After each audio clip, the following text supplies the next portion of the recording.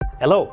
In this episode I'm going to show you how to install Windows 10 on the UP Xtreme board. We're going to install Windows 10 and then install all the drivers to make sure all the hardware is supported. To create a Windows 10 installation media, start by going to Microsoft's website.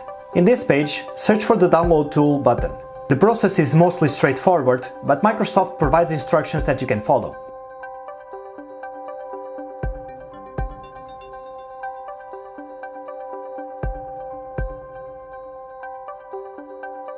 After a complete Windows 10 driver installation, there is still 23 GB of free space of the total 57.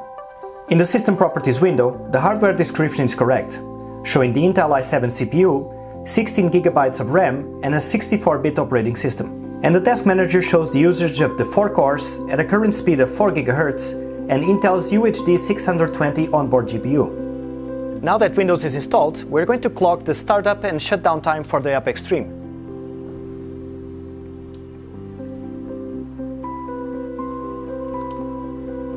There, a super fast boot up.